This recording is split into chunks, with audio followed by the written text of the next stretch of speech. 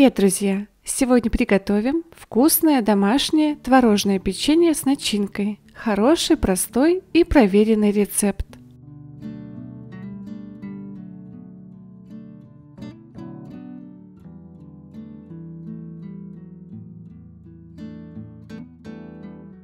В миску кладу творог, добавляю сахар и размягченное сливочное масло.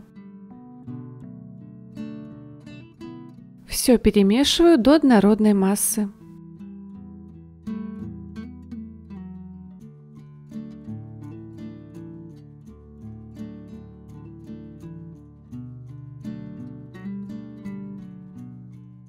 Добавляю немного муки, разрыхлитель и все хорошо перемешиваю.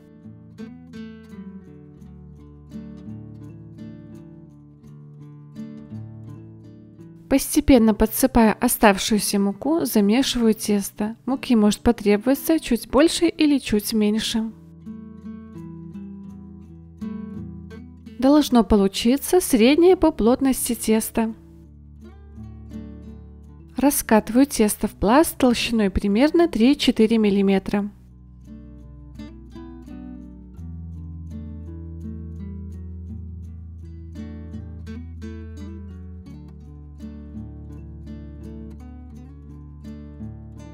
И формочкой вырезаю кружочки.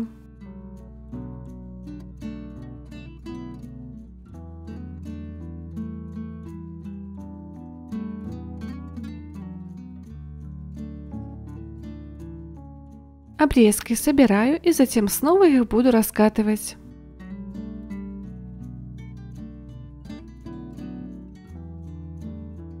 Половину заготовок выкладываю на противень.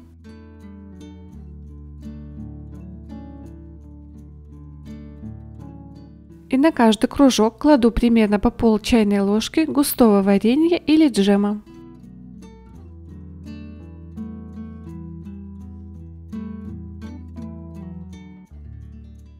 Все закрываю вторым кружком теста.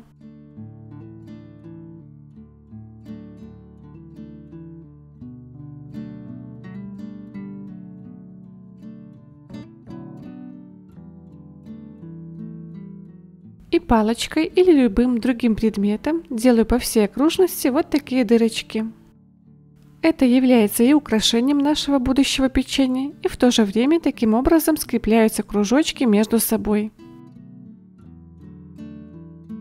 Чтобы тесто не прилипало, палочку периодически можно опускать в муку.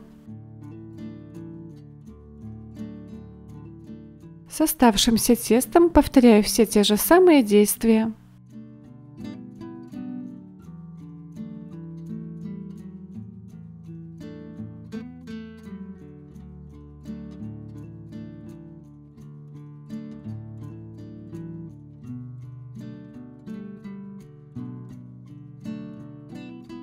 Выпекаю печенье в хорошо разогретой до 180 градусов духовке примерно 15 минут.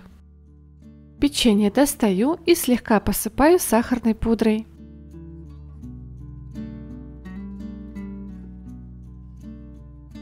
Быстрое, вкусное, ароматное творожное печенье к чаю. Очень советую приготовить. Как всегда, буду ждать ваши отзывы и комментарии.